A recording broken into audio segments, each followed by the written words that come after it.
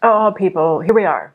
I am going to commit to getting back into our super fun intentional practice. And for those of you that are new here and don't know what my intentional practice sessions are all about, I'm going to take a couple of minutes, give you a quickie little rundown, because it's one of the habits that I developed really early on in our business, and it changed the game for me from a design perspective. So I refer to it as intentional practice, and it is literally as described. Practice with a very clear intention.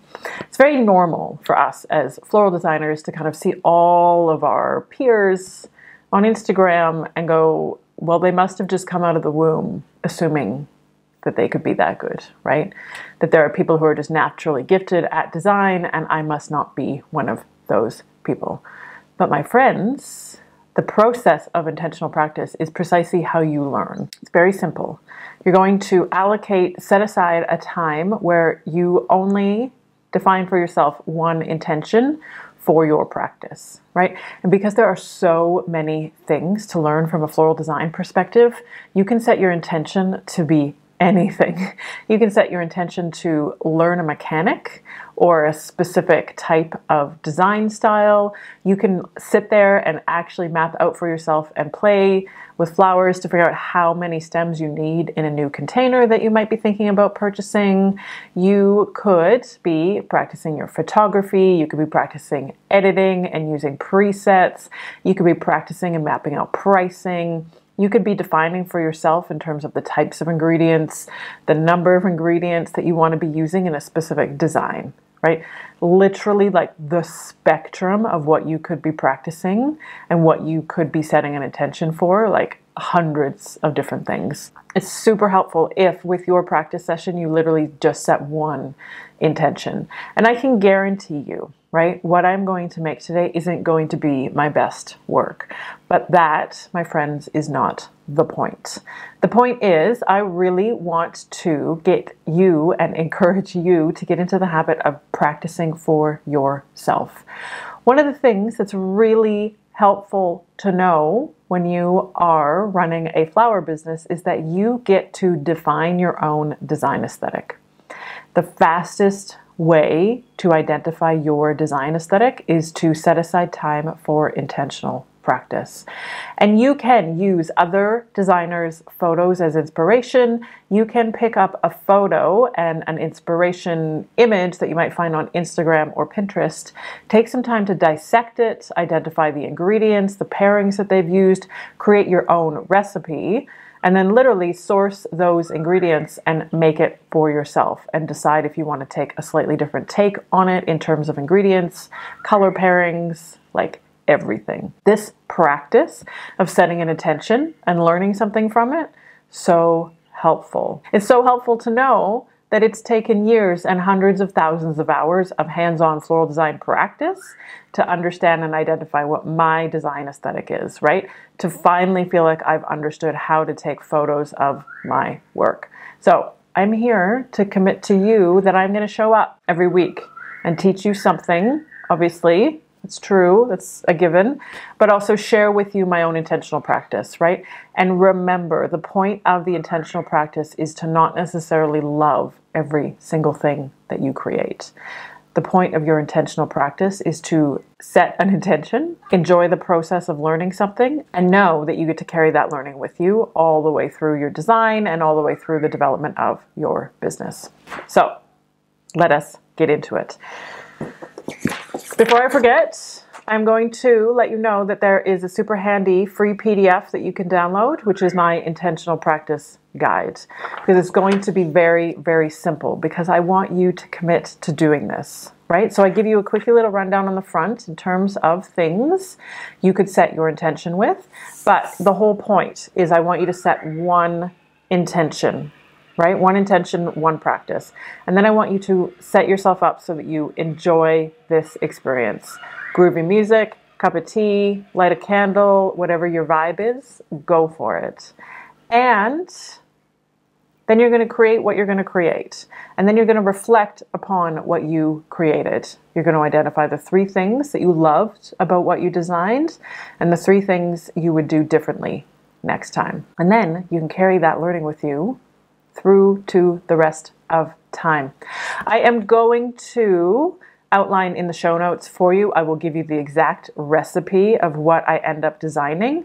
I'll give you the pricing based on the recipe and what I end up designing. And I want you to think about for yourself what you might change, right? One of the most amazing things about being a floral designer is that your design aesthetic and my design preferences are going to be different. I encourage you to make them different. I encourage you to think about the ingredients that you would either leave out or the ingredients that you would like to incorporate based on your design preferences. So I want you to even learn more from this tutorial and from this training than I'm even just going to give you, because I want to give you full permission to decide for yourself what aspects of this design you like and what aspects of this design that you would like to change for yourself. Enough jibber jabber, let us get into the good stuff. So for today's intentional practice, I'm going to talk you through a quick rundown in terms of how I actually, from a functional point of view, make our bridal bouquets. So I'm going to show you one of my favorite mechanics, just to give you a bit of an opportunity to understand that there's lots of different ways to do these things. And as I said before, I'm going to give you the rundown in terms of all the ingredients I use. But remember, you can decide if you want to use that same list of ingredients, or you can adjust, tweak, change it for yourself. I do have a few dried ingredients here. So I have some, we refer to this in Australia as misty, right? This is beautiful, delicate. I know it's referred to as other names in other parts of the world. I really hope that this focuses. It may not, which is fine. We'll see if this focuses. Yeah, oh well. Always learning, right, people? In Australia, we refer to this as zigzag wattle. Super cute, amazing. It's one of my favorite for buttonholes, for boutonnieres and corsages. I do have some dried baby's breath.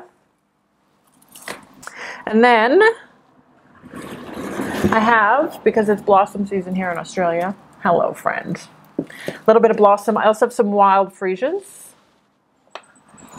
And then I have some anemones, which have definitely seen better days, right? You can see they're brown around the edges, but I highly recommend and I encourage you to use up old ingredients, right? Nobody's paying for this design.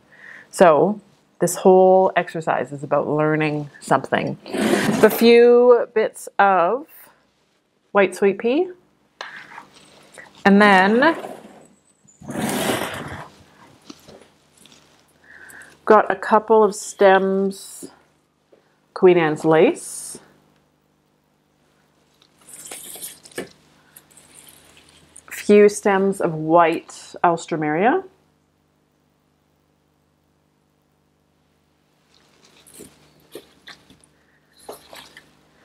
This is the Vandala rose. So it's probably one of my favorites. It's probably one of the most like sturdy. It's very rarely going to turn brown and bruise, no matter how much you kind of manipulate it. So super helpful if you're looking for a creamy wedding rose. And then I do have a handful of white carnations. Y'all know how much I love my carnations. So one of the things to recognize in floral design is that there's kind of only like 6 ways, I should say, or 6 different mechanics that you'll ever learn. And then it's up to you to decide how you want to combine it together. So I just want to share this with you because it's how I am able to make a lot of the like deconstructed bouquets that we make, but I was never able to master it in any sort of like freeform style. So this might blow your mind, or you might decide it's not for you, which is totally fine. So I have a little bit of the thin pot tape. I think in Australia this is 12 mils. I have no idea how many inches that is. You can figure that out yourself. The first thing I am going to do is I am going to take a few stems of Queen Anne's lace, and I'm going to create for myself like a base armature, right? A base mechanic that the rest of my flowers will actually sit in. So I will trim the stems off just to make sure I keep everything on camera for you guys. But this is where it gets a little bit weird and wonderful. So I'm randomly crossing my stems, and I'm actually going to tape them together.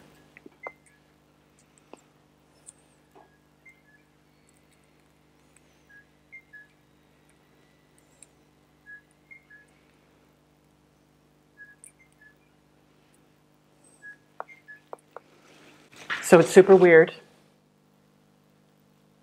but you can kind of hopefully see taped together.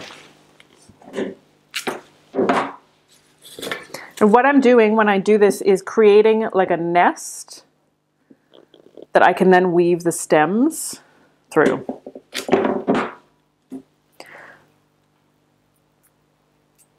And you can do this with spray roses, hydrangea, sedum. It's one of my favorites. The chocolate Queen Anne's lace tends to be a bit sturdier than this particular variety I have, which is probably one of my most favorites. And this is where I'm going to start to kind of add in, I might, just because I want to truly see what the end result is. I'm going to add in a layer of Alstroemeria, which we may or may not see at the end of our design. To be honest, I've never used Alstro in a bouquet design before, but I feel like such an amazing thing to understand if I like the texture that it provides. And you get to decide for yourself if you like the texture it provides.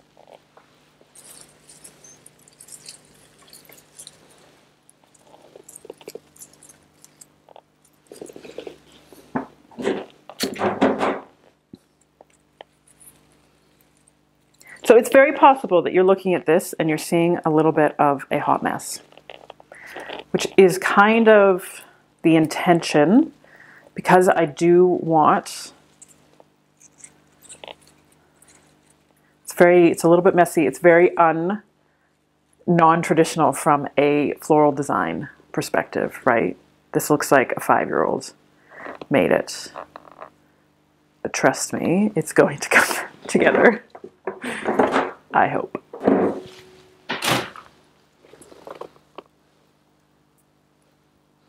Now I'm going to go through and I will speed up everything just so I'm not completely wasting your time, but I'm going to go through, do my placements, and then we'll come back and reflect at the end.